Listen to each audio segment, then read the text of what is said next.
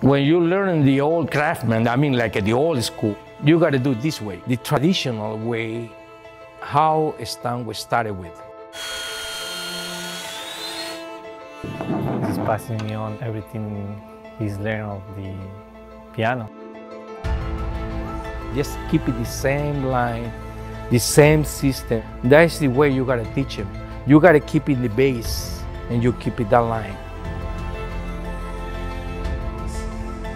So the whole piano redone from scratch, just like a brand new piano, and everything done by hand. The traditional craftsman is going. I give it to them the line, how the process is Stan way. It's not my way, it's a Stan way. They work in production numbers. We actually work with the customers.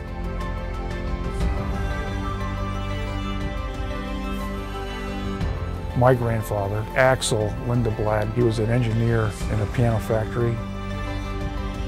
1929, then he went on his own. My grandfather had a name and people trusted him. And he did a work for a lot of people in the city. And that says a lot for a company.